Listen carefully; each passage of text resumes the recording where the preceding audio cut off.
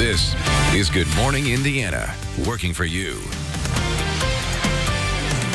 Time right now is 4:27 here. It's finally Friday. Thanks for joining us on Good Morning Indiana. I'm Lauren Casey. And I'm Meredith Barrick. It is hot outside. You're going to hear us say it again and again. And we cannot stress enough that it is so important to stay safe, not only today, but over the weekend. Yeah, we know as you're stepping out the door this morning, it's already warm out there, and it's only going to get worse as that day goes on. So we're taking a look at how people all around central Indiana are staying cool. And we're also looking at ways that you could have some heat-related illness, some symptoms that you need to be on the lookout for today as you're having to head outside. So we'll continue to keep you updated on this heat wave. But to get all the details, we want to talk to Alyssa Donovan.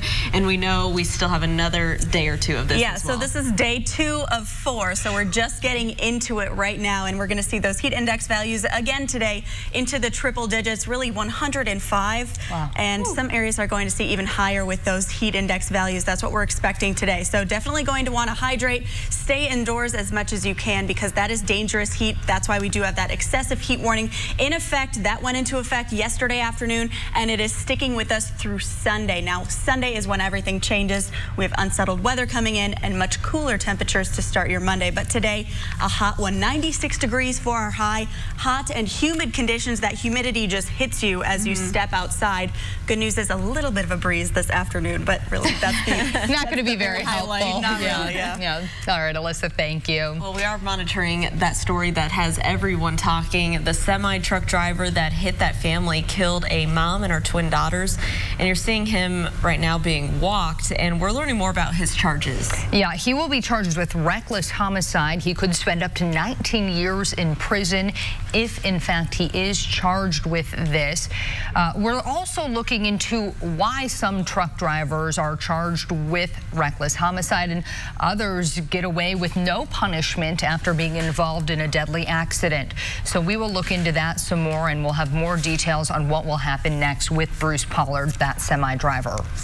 Another story we're going to have for you today is a good one. It is Good News Friday, our favorite part of the week. And this has to do with the Shark Tank auditions that we were at just earlier this week. And we met some pretty awesome ladies. We did. These women have extension caps for a cause. You might remember them. They make hair extensions that then connect to different hats and caps. Their goal is to make cancer patients feel as normal as possible and just make life a little easier for them. Well, something really, really amazing happened to them after the Shark Tank auditions, and you are not going to want to miss it. It is an awfully heartwarming story. It's a story a lot of people will be able to relate to. So we'll have that plus lots more coming up to kick off your Friday. This is Good Morning Indiana, working for you. Dangerous heat continues to impact the Hoosier State. Now at 4:30, how local park officials are working to keep your children safe at summer camp. Plus, a woman targeted by an arsonist is talking for the first time. This morning, the message she wants you to hear. And swiped in broad daylight. The warning an Indianapolis woman has for you as you expect your Prime Day packages. Time right now, 4:30 here. It is Friday morning. Thanks for joining us on Good Morning Indiana. I'm Lauren Casey. And I'm Meredith Barrick. Alyssa Donovan joining us again, and unfortunately we have more hot temps headed our way. It's already hot out there now, and it only is going to get worse as the day continues. That's right. So we are starting very warm this morning. It's already 80 degrees in Indianapolis, so we didn't even see a lot of relief overnight as we normally do, and those temperatures today back into the mid-90s with those heat index values in the triple digits again. So 80 degrees in Indianapolis, 81 right now in Muncie, 80 in Lafayette, so well above average with those morning temperatures. We're also seeing quite a bit of humidity out there. You're going to definitely notice that as you step outside today. What's going on is we have this upper level ridge of high pressure that's continuing to build into the Midwest. What that's going to do today is clear out a lot of that cloud coverage. So we're going to see partly cloudy skies this morning and then a little bit more sunshine as we head through the afternoon. And those clouds are cleared out by that ridge of high pressure. That's also going to bring us that hot and humid air. That's continuing today. We have that excessive heat warning in effect today. Went into effect yesterday. yesterday, and that is lasting through the weekend until Sunday evening. So this is a long stretch of some dangerous hot temperatures. Heat index values expected to be up to 110 at times, which is why you definitely need to be aware of what's going on outside and stay indoors and hydrate as much as you can. Today, we're starting in the 80s at many locations, climbing into the mid-90s this afternoon with a lot of sunshine and those heat index values in the triple digits. Alyssa, thank you. We're going to take a check at traffic right now. This is a look at I-69 north of I-465. Looks like just a few cars out there this morning. Now we're going to take a turn to I-65 at 30th Street. A little bit more traffic in that area, but no issues to report at this hour. Once again, a reminder, a lot of construction going on right now, so just good to be aware of that going on our interstates. And here at 432, with temperatures again expected to soar into the 90s and heat indexes in the triple digits, kids enjoying summer camps at Indy Park's locations will spend a lot of time indoors. Staying safe in this weather is a priority. Counselors are trained to look for signs of heat exhaustion. Kids are keeping hydrated by either using water bottles or using the indoor water fountain. Now, campers even use a buddy system to make sure that they're looking out for each other. And parents, they're encouraged to remain vigilant, whether at home or at the park. Say staying in the shade, but then also just kind of knowing your body, and if you're a parent, you know, kind of watching out for your kids and making sure, again, I think that staying hydrated and then kind of watching out for maybe the children as well as some of the older adults, just to make sure that everyone's doing what they can to kind of stay healthy when it's this hot. We have to bring water bottles and snacks, and yeah, we brought lunch in a cooler today. Well, if you do have to go outside, it's key to know the signs of heat-related illnesses: dizziness, too much or too little sweating, skin abnormalities, pulse changes, and muscle cramps, all things to look out for. We do have all the symptoms posted for you in the RTV6 app. It's a crime we often see during the holidays. Packages snatched from driveways and doorsteps, but it happens year-round, and you should take some extra precautions if you're waiting on a delivery following Amazon's Prime Day. RTV6's Graham Hunter talked to an Indianapolis woman who found out that it doesn't matter what's inside the package. Porch Pirates are looking for any opportunity to walk away with your stuff. I was expecting my delivery to come today. Molly Preston was tracking her latest Amazon delivery. It was protein powder, an iPhone case, and a pop socket for my phone. Taking advantage of 2 days of sales from the online retailer. Things that didn't really need, but there was deals on them, so I got them. The package came earlier than she expected. This morning I was checking to see where the package was or when it would be delivered, and it said it was delivered yesterday. That's when Preston checked her security cameras. It showed that someone was taking the package. At first, the man in blue walks by, but 42 seconds later, he has second thoughts. I was pretty angry, more so that I felt violated. Walking back up to Preston's porch, covering his face, he takes Preston's package and heads back the way he came. Definitely, I would like to catch this guy because I'm sure I'm not the only one that's experienced this. And she wants to make sure it doesn't happen to anyone else. I just want to make sure that people are taking the right precautions and also making people aware of this man that's taking other people's belongings. Now she'll be switching up her routine. So I probably won't get things delivered here anymore. I can probably just get them delivered to a friend's house or even to my work. That's something that doesn't sit well with Preston. It kind of baffles my mind that we're living in that day and age that we have to alter where things are shipped. Reporting from downtown Indianapolis, Graham Hunter, RTV6. Well, Preston tells RTV6 that she gave the surveillance video to police. If you think you know who the man is trying to hide his identity from that camera, please call Crime Stoppers. Indianapolis Metro Police still need your help identifying the man seen in these surveillance images. Investigators say he has started multiple fires on the north and northeast sides of the city. Police say one of those fires was started in the early morning of July 2nd at Aaron Grauman's home. Now Grauman is sharing a message for the community, asking anyone who might know who the suspect is to come forward with information before someone gets hurt. It's very concerning because, you know, I don't know what the motivation is from this individual, but obviously the concern is that, you know, if there is a next time, somebody's not going to be as lucky as we all have been. She's also encouraging people in the Heron Morton neighborhood to check for any surveillance footage that might have captured the suspect. If you know anything, please call Crime Stoppers. At 4:36, a dummy hand grenade sale gone bad ends with gunfire in western Indiana. Police say 40-year-old Colt Cooley shot another man outside of his West Terre Haute camping trailer. According to court documents, the man visited Cooley to sell a dummy hand grenade for $30. That's when Cooley reportedly got mad and complained about a previous drug deal gone bad. Police say that Cooley shot the man in the forearm. This morning, Cooley faces aggravated battery and criminal recklessness charges. Detectives believe the bullet remains lodged in that victim's arm. A deadly crash remains under investigation this morning in Montgomery County. State troopers say the three-vehicle crash happened on State Road 47 west of Crawfordsville. Authorities say 66-year-old Paula Martin of Rockville died as a result of injuries from the Thursday morning crash. 2 other people were also injured. Their injuries are not life-threatening. At 4:37, Hiring Hoosiers is our commitment to provide you with jobs, resources, and training. Indiana's Department of Workforce Development and K through 12 are focusing on even younger students, giving them exposure to the world of work and careers here in the Hoosier State.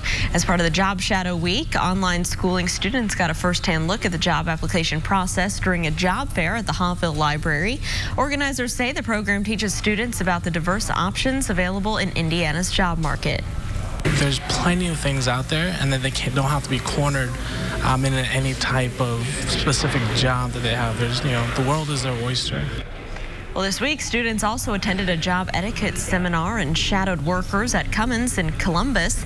They worked on resumes and also their elevator pitches to win over potential employers. The firestorm over a racist chant at a rally held by President Trump continues to grow this morning. After the break, how one of the congresswomen targeted by the chant is vowing to fight back. And your next flight could have new life-saving tool. Which airline is adding a drug to combat opioid overdoses? Alyssa. And that extreme heat continues today. We are under an excessive heat warning because of those heat index values climbing into the triple digits. I'll tell you how long this is going to last and when we'll see some relief coming up. Ed Martin Toyota. The only name you need to know. Welcome back to Good Morning Indiana, 4:41 on your Friday. Here's a live look at I-65 and State Road 334.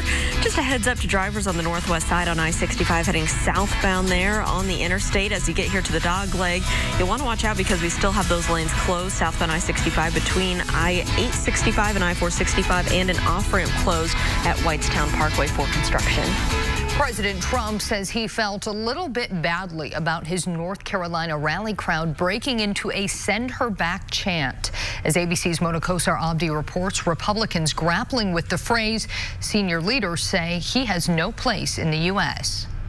This morning, President Trump trying to distance himself from a chant that erupted at his last campaign rally, directed at Congresswoman Ilhan Omar. I was not happy with it. I disagree with it. But again, I didn't say that, they did. This was the moment Wednesday night when the crowd began repeating, quote, "Send her back," as Trump criticized Omar. Omar has a history of launching vicious anti-Semitic screeds.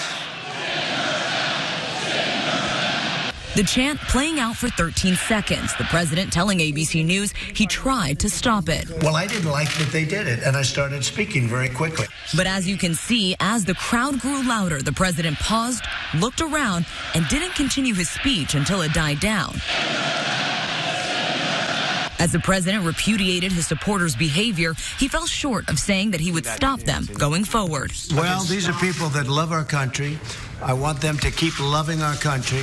Meanwhile, supporters of Omar expressing solidarity as the lawmaker returned to her home state of Minnesota. It is really great to be home. And offering this message to her constituents. I know there are a lot of people that are trying to distract us now, but I want you all to know that we are not going to let them. Many GOP leaders also publicly condemned the chant without denouncing the president. House Minority Leader Kevin McCarthy said it's, quote, unfair to hold the president accountable for the words of his supporters. Mona Kosar Abdi, ABC News, Washington. It is 4:44. Jeffrey Epstein will stay in jail while he waits to go to trial. Federal judge made that call yesterday. The 66-year-old multimillionaire faces multiple charges, accused of sexually abusing dozens of underage girls. His lawyers made a case to allow Epstein to stay on house arrest in his massive Upper East Side mansion, but the judge agreed with prosecutors who said that Epstein was an extreme flight risk. Prosecutors provided what they called overwhelming evidence that he was likely to flee. In a safe in Epstein's home, they found $70,000 in cash, several loose diamonds, and an expired fake passport. Boeing is taking a major financial hit related to the grounding of its 737 MAX jets. The grounding comes after 2 deadly crashes involving the planes in the last year. The company said Thursday it will record a $4.9 billion after-tax charge in the second quarter related to the grounding. That charge comes out to $8.47 per share. The aerospace giant is set to report second quarter earnings next week. The 737 MAX, Boeing's best-selling jet, was grounded in March after one of the planes crashed in Ethiopia, killing everyone on board. Music to no one's ears, played on repeat in a place that no one would expect, a waterfront pavilion in West Palm Beach.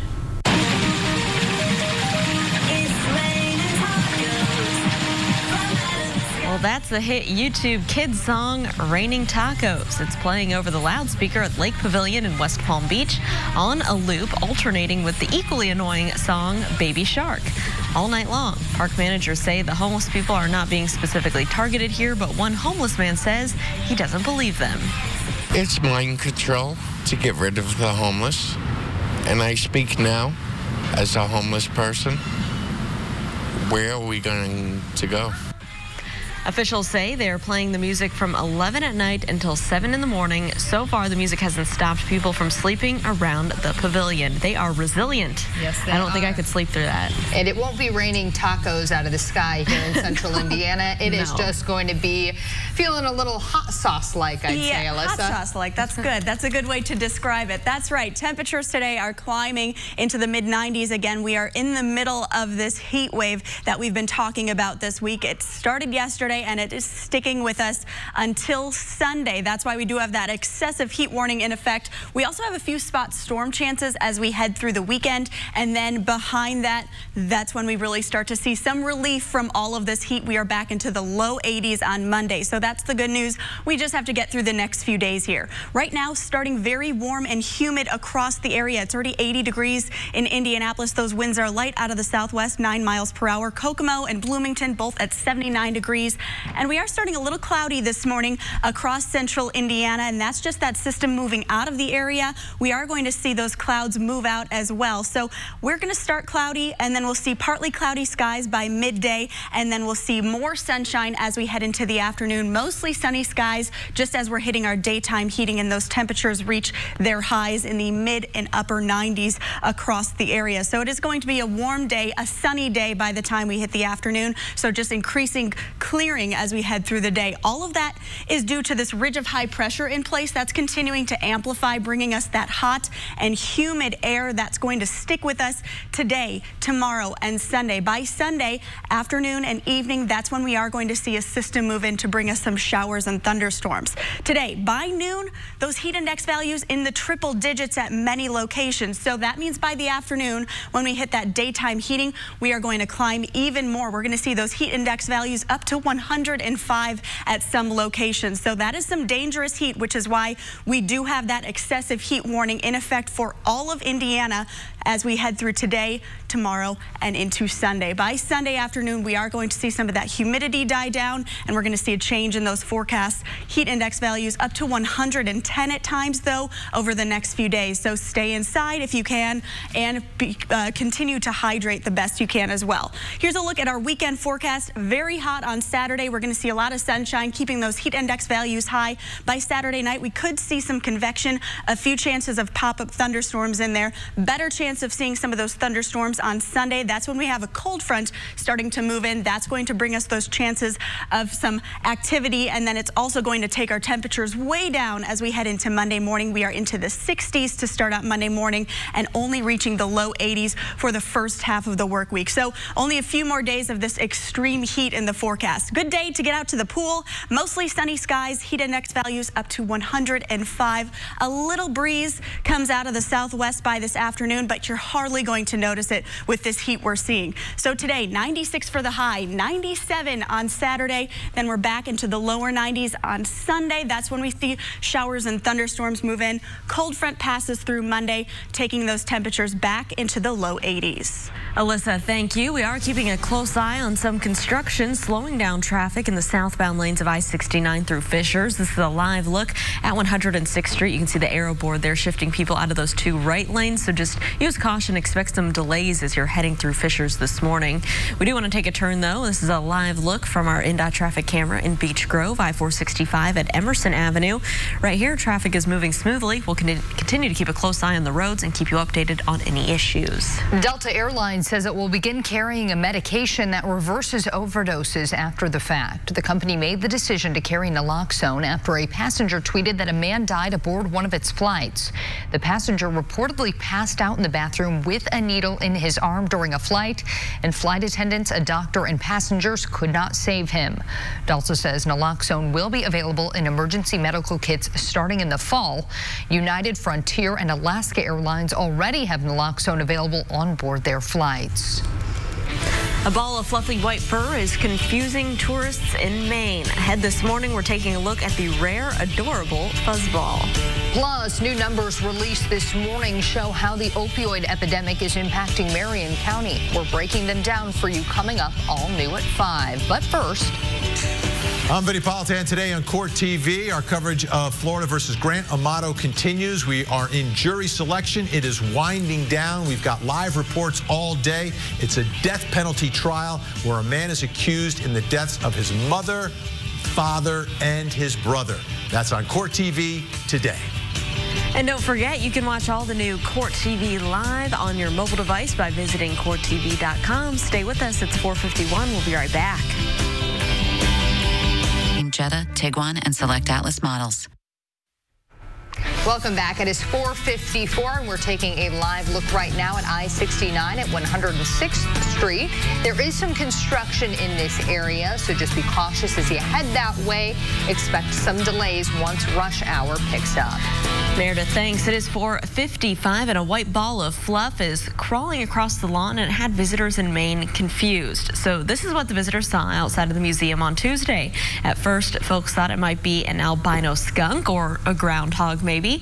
After asking Facebook users, a furry visitor was ID'd as a rare baby albino porcupine. The baby is still fluffy because it's too young for the quills to harden. The museum is asking the public to help name this little guy. In the running so far, Tribble, a Star Trek nod, Marshmallow, Snowball, and Herb after the volunteer who discovered it. That is awfully cute. That is cute. I like Snowball, I think. I agree. It looks like a good name for that guy. Snowball, yeah. All right, well, the world record for the largest nutbush dance has been broken at the Big Red Bash Outback Music Festival in Birdsville, Australia. The festival allegedly beats its own record set last year, which had 1,719 participants. According to the Guinness World Book of Records, the dance is a line dance performed to the Tina Turner song Nutbush City Limits. Must be an Australia thing. Yeah. I don't know that one. Neither do I. Well, here's a story about a chance for you to feel like one of the Brady Bunch. HGTV kicked off a Very Brady contest on its website this week. The network will allow 7 fans of the Brady Bunch to live in this home featured on the program for a whole week. The network bought the home in Studio City in a neighborhood in Los Angeles last year. And then several HGTV stars, including Indie's own Mina Starziak and Karen Lane, renovated it to match the show's interior. Now, to enter the contest, you have to submit a video explaining why you should win a week-long stay. Fans have until September 11th to upload their videos. Ooh, I was a big Brady Bunch watcher on TV. So was I. I loved Brady Bunch growing up, especially Marsha. As an only child, that was my dream to have 5 siblings. All the siblings. So yes, yeah. But not a a brother that threw a football at my nose and broke it. No. Yeah, not bad. We'll submit videos later. We should, absolutely. All right, Alyssa, let's take a look at the weather. So extreme heat today. We're going to keep talking about it all day, and that's because this is dangerous. Heat wave in effect, 96 for our high today. Those heat index values, that's the main concern, are going to be into the triple digits, so that's what it's actually going to feel like as you step outside. Chances of showers and thunderstorms move in Sunday, and then we get some relief as we head into the work week with those temperatures back into the low 80s.